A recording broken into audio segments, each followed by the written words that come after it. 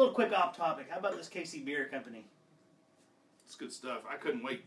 I had heard rumors about it coming out here real quick. I was sitting at lunch yesterday at a local little diner, and I watched the beer guy come wheeling out with his little pallet, and it was all Dunkel and half of mine, all KC Bier stuff, and I was just started drooling.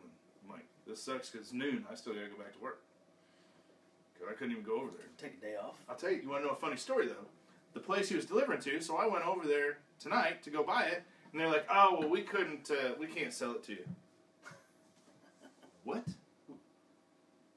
What was the reason? Well, they hadn't put it into inventory yet.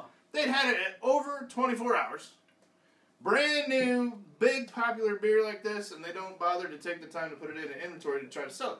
So I went literally across the street to the other place, and they had it everywhere. I mean, like, it was lined on the walls, it was everywhere.